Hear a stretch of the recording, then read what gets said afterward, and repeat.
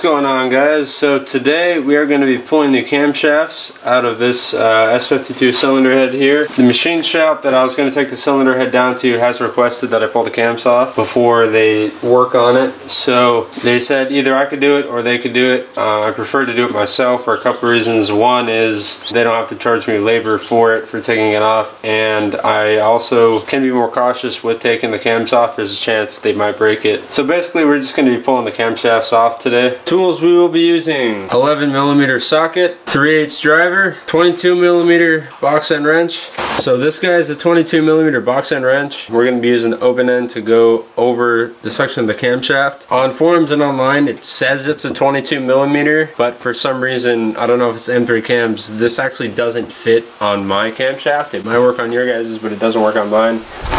So I'm actually going to be using an adjustable crescent wrench, but do be careful when you're using this to remove the cams. Very, like, as precisely as you can, make it perfect. You know, I know crescent wrenches are sort of like a cringeworthy tool to use on these, especially with something as a camshaft being so delicate. You want to use this correctly and properly. Don't half-ass using it. Be as precise and accurate with using the crescent as you can. Now, for removing the rest of the bearing caps except for the main one for cylinder 1, which is going to be the preloaded bearing cap, I'm going to go ahead and use this guy. It's a 3/8 driver, like electric air ratchet. If you have a pneumatic one, that works too. If you don't, you can still use this. This will just go by a lot faster with taking the other bearing caps off. It can save you some time and have your friend who's helping you out don't have to help you out as long. And so that brings me to the last tool we'll need, basically, is a friend. So you're gonna have to use someone to hold the cam in place while you unscrew the rest of the bearing caps with one of these guys. They don't necessarily have to stay there that long or hold it in position. I'll sort of explain what their job is as we go through. I would not recommend attempting this alone. This is one of those like cylinder head removing type of stuff where it is a lot easier if you have someone to help you out. It will go by a lot smoother and a lot quicker. Okay, so I have a couple of books here, and the first thing I'm going to do is set the cylinder head down on top of these two books so that you're not laying the cylinder head down directly on the face side of the cylinder head. If you'll notice, some of the valves are still open. It's not necessarily good to lay the head down on these valves just because you might bend them or put an equal force somewhere you don't want to. So I'm just going to take some paper towels and just lay the cylinder head across the top. Sort of set it on the ends like that so you don't really have to worry about any of the valves being laid down on the ground itself. So you don't have to worry about bending or breaking any of the valves. Okay, so now we're just going to go over setup for how we're going to pull the cams off, or the technique we're going to use. So the problem with taking these off is that the cams are very long. 6-cylinder cams have one of the longest camshafts out there because they are in a line, and the cams are very long, and the way they're made, they're very strong, but they are very brittle. So if you flex them in any one way too much, they have a tendency to snap, which is not good, and snapping cams is always a bad thing, especially if they're M3 cams like these. These can run for $600, $700 a set used. So it's good to do the proper technique. You could go one by one all the way down the line and just unscrew each of them like a half a turn or a quarter of a turn or some stupid thing like that. And I've heard that technique works. I've never done it myself. I've always done by the second bearing cap. So what you want to do is you want to sort of angle the cam up in more so only one set of valves is pressing down on the cam at once. I think it's on this guy where you get it right. And I'll show you guys how to do that, but I just want to go over how I think the technique works and why it works. I've heard a lot of people discussing why you can't just undo all of them, and I think you can, but I'm going to explain why the single bearing cap technique works, or why I think it works. And I think it's because each valve, each set of cams is at a different position on the valve spring. That sort of makes sense. And because of that, this one is facing straight down, so these valves are open. This one doesn't have any pressure on it at all. This one's not all the way on, so it's got like a little bit of pressure. So there's different pressures on the bearing caps at different points on the camshaft. So if you were to bring them all up equally, for instance, this one would have a lot more pressure than this one, which has almost zero pressure. Now there is some lifter preload and valve spring preload and all that stuff, but it's more the actual concept than it is of the pressures on the cam lobes, if that makes sense. I might be rambling, But basically, we're going to rotate the cam so only one set of lobes have pressure on it. And I'll show you guys how to do that in a sec.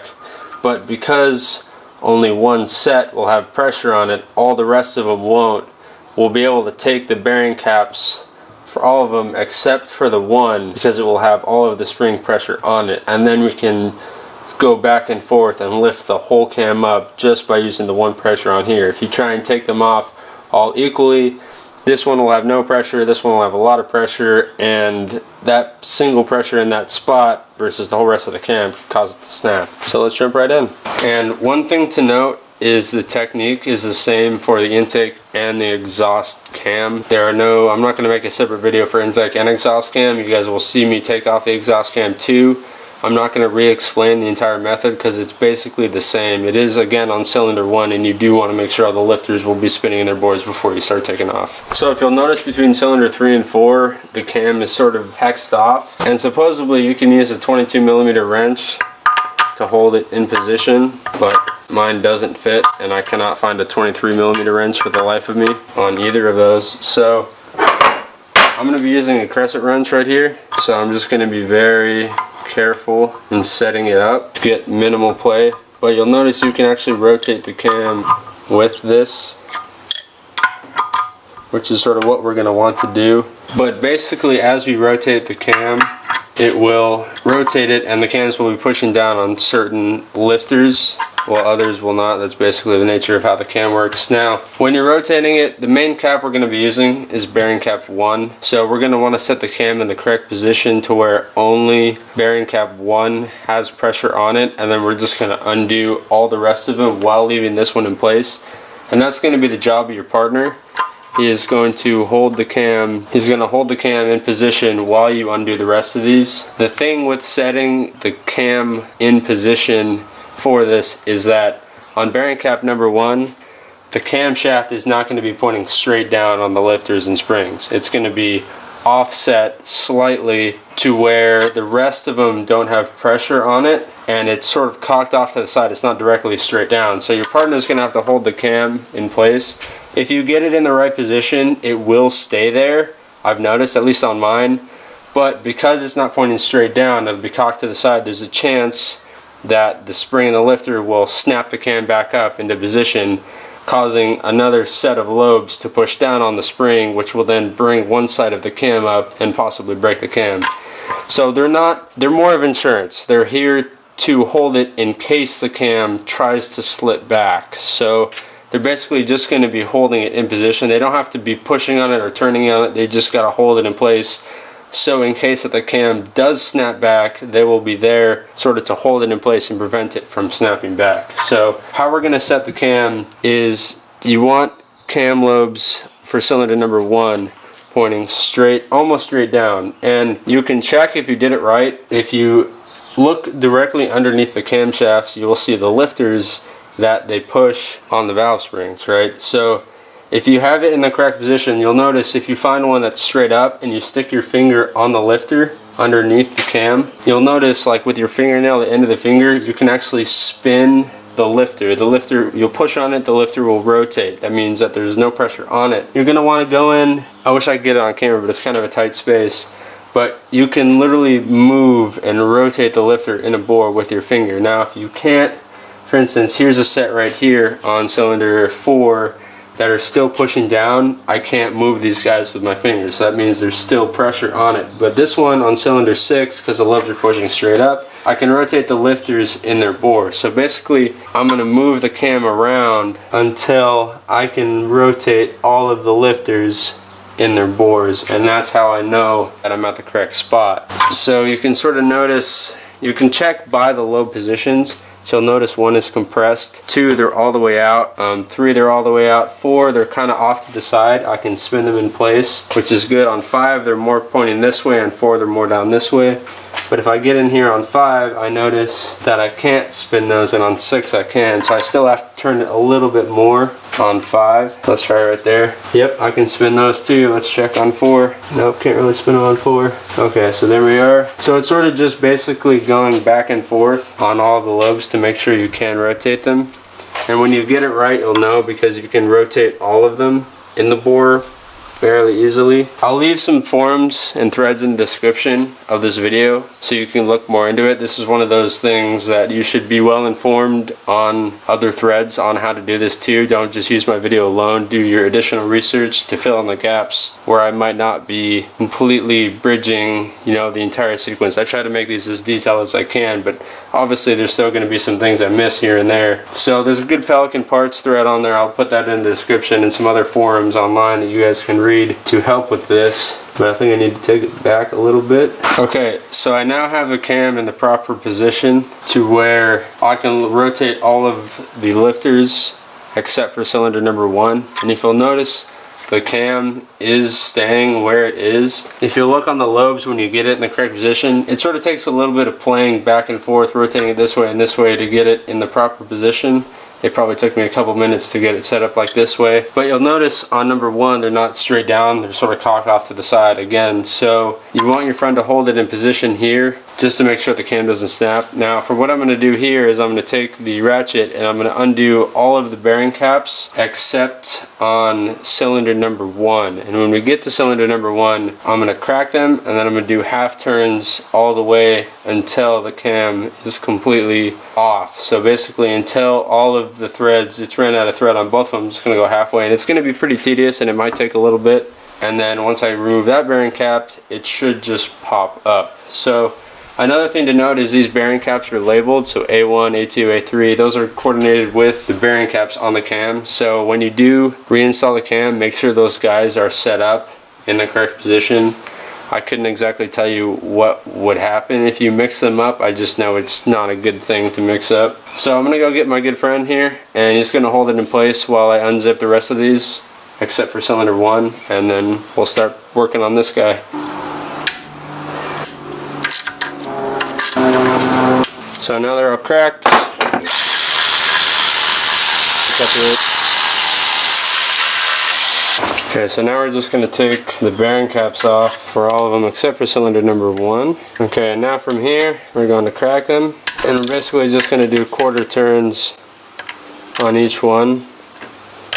And the pressure of the springs and the lifters will slowly pull the cam up away from the lifters and trays.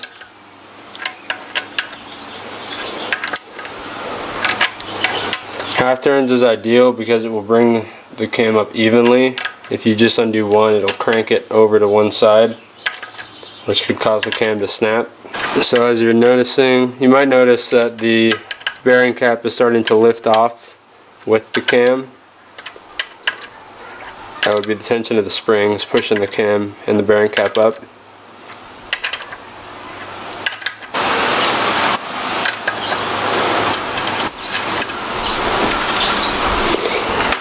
There we go. You can let go of that now, Don. There we go. Cam is off. Just lift it up.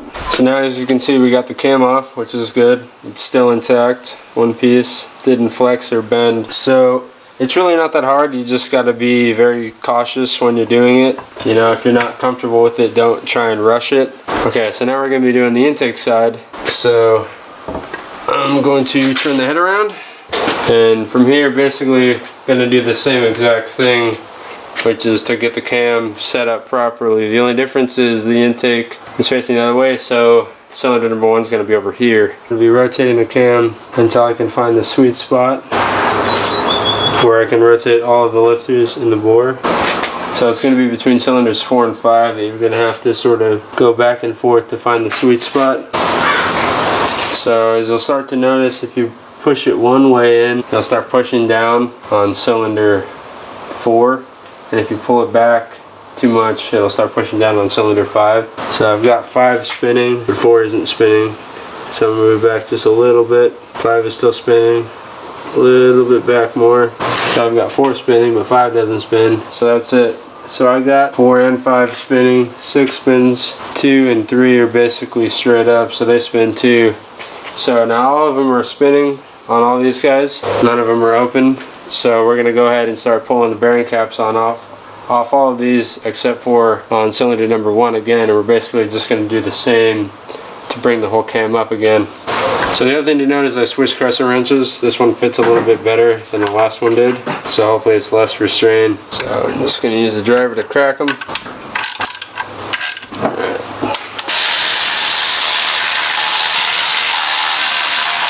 Then we're going to start pulling the bearing caps off again. And then again we're going to do half turns on cylinder number 1.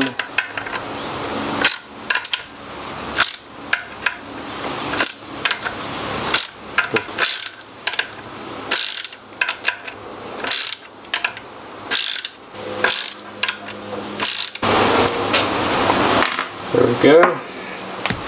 That bearing cap can come off. There we go.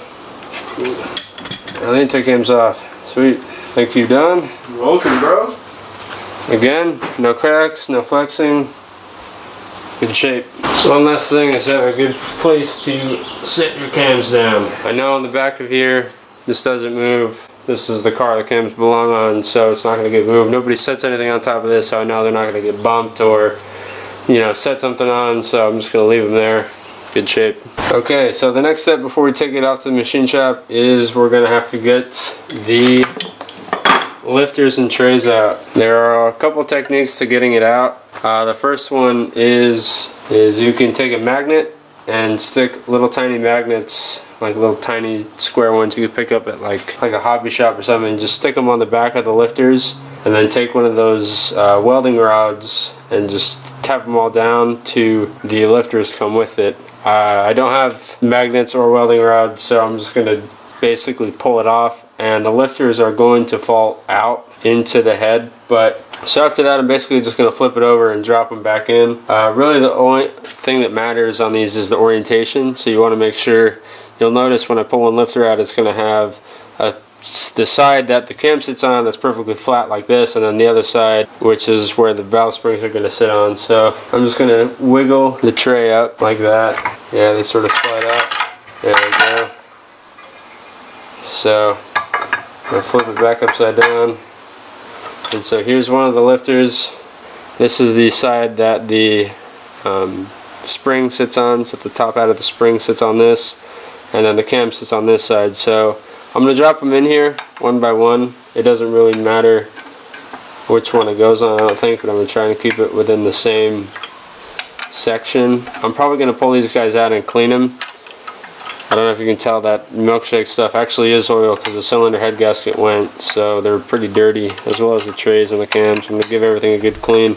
The machine shop will clean up the head. They're probably going to wash it, so I'm not too worried about cleaning the head myself. But the rest of these is bad to be dirty like that. Okay, so when they're inside the trays like that and you have it upside down, the underside of the tray where the lifter bearings are sort of hold them in place. So as long as you keep it upside down, I'm going to go set this right next to the cams, setting it face up like that. I shouldn't lose any, and they shouldn't really fall out. So again, this probably isn't the best technique for taking these out. It's kind of messy. Sort of do have to clean up a little bit. I don't really want to go out and buy magnets. So a couple of them stayed in that time. 3 of them stayed in. There we go.